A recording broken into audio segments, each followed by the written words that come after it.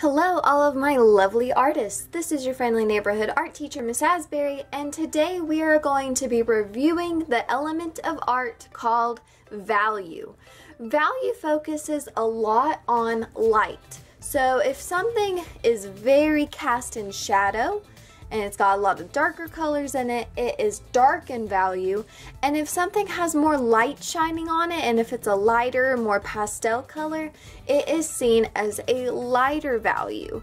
And how we're going to demonstrate that today is we are going to be drawing candy canes for the Christmas season, because as I am recording this, it's December 1st, which means it is acceptable to start Christmas. So I don't want to hear any fussing about me being too early, even though I started Christmas before Thanksgiving. No judging.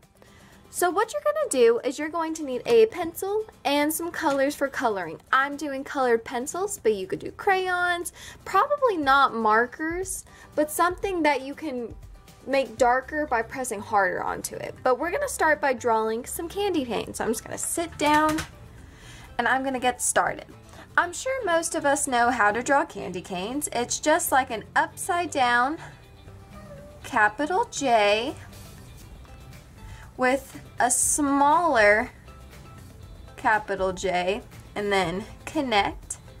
My thing is try not to make these too thin. Like I would even say that this part right here is a little too thin. So I'm gonna make another one. Make it a little bit thicker. Oh yeah, that one's way better. And I'll just stick with two, I think, because I'm going to show you how to do one with color and one with black and white. So let's go ahead and add our stripes. The best thing you could do, instead of just doing straight across lines, make them slightly curved. Not a lot, but if you give them like a slight smile to them like this, they're going to look more interesting once we get the color or the shading onto them. Value and shading are two words that go hand in hand because we use value in art to make shadows. We like to show where the light is on whatever we're drawing. So for our candy canes, we're going to show the light hitting, like our light source is right here. So we're going to have a highlight. Highlights, remember, if you see something shiny, especially if it's made out of metal, it's got kind of like a white speck on it, right? So that's what we're going to do here. So I'm going to start by doing a red and green candy cane. And the way to do this is so easy. If you did the optical illusion project with me, it's just like our optical illusion project. We're going to start at one end of one of our stripes. I'll start right here at the bottom. And you start by pressing down really hard as you work your way towards the middle. So, as you can see, I press down really hard here, but as I start to go towards this middle section, I'm going to lighten up how hard I work with my pencil. Now this doesn't look so good, so you might have to go back in the middle, press just a little bit harder to give it that good gradient. But once you get to the middle, you should barely be touching your pencil to the paper.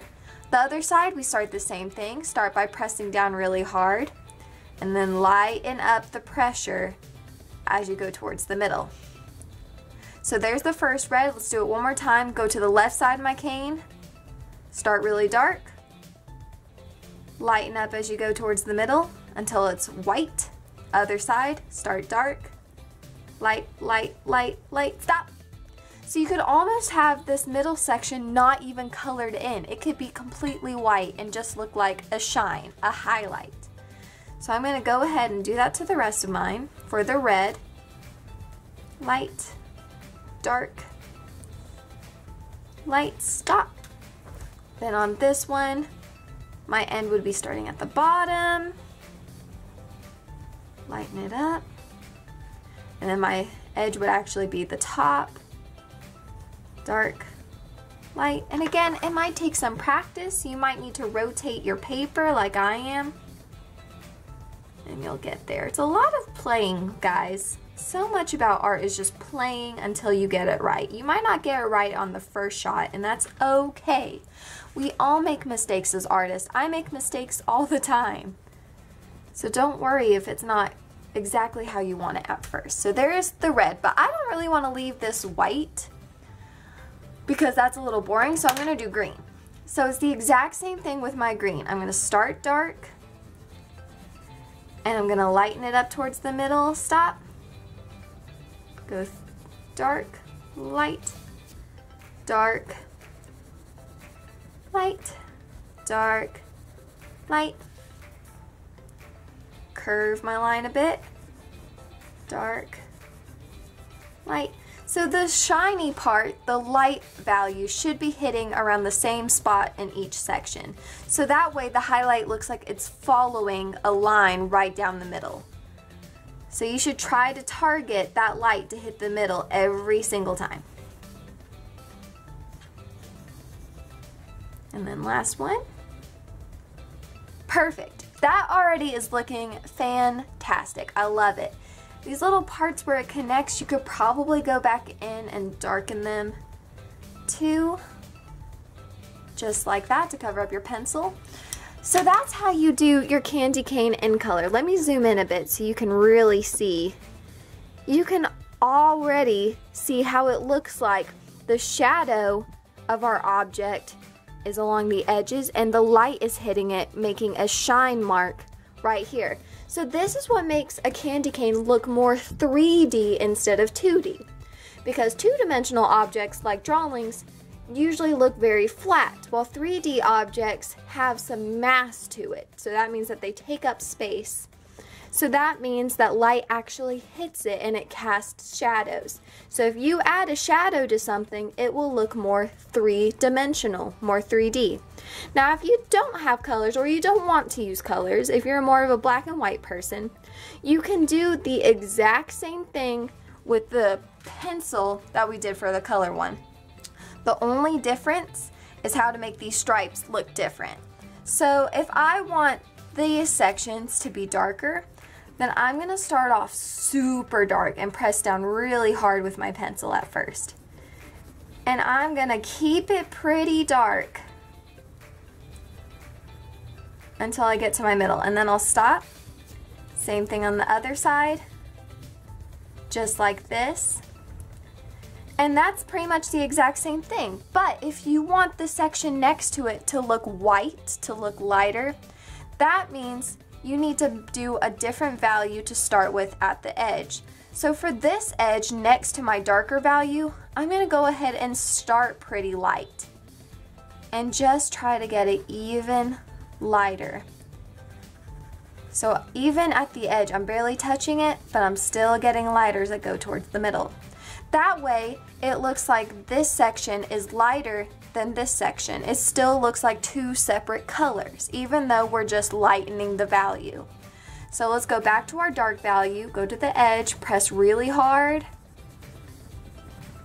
go towards the middle, stop. Let me darken it up just a bit. I'm going to play with it. Then on this side, start dark, lighten it up, just like that. This section, our edge starts light, but we go even lighter, start light, get even lighter. Then our dark section again, start really dark, press really hard. So when it comes to drawing, we change our value just with the pressure we use when we color with our pencil. Painting, on the other hand, oops, that's supposed to be on my light section, I messed up. Oh well. When we do painting, we get lighter values by adding white paint if we were using acrylics. And if we were using watercolor, we would lighten the value by adding more water. So for drawing, it's the pressure that we use. For painting with acrylics, it's with adding white paint to lighten it up. And with watercolor, it's adding more water to dilute it. Which, if you've been in class with me, you know that we've practiced quite a bit with all three. Alright, so I'm almost done with this candy cane here. I'll just go ahead and darken up my edges here.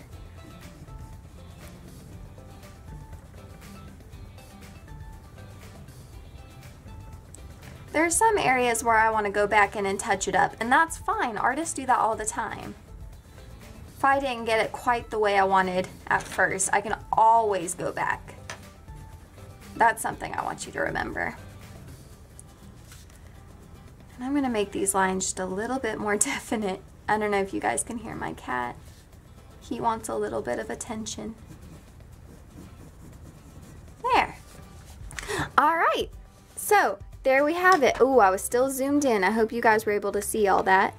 But here is our colored candy cane and our black and white candy cane.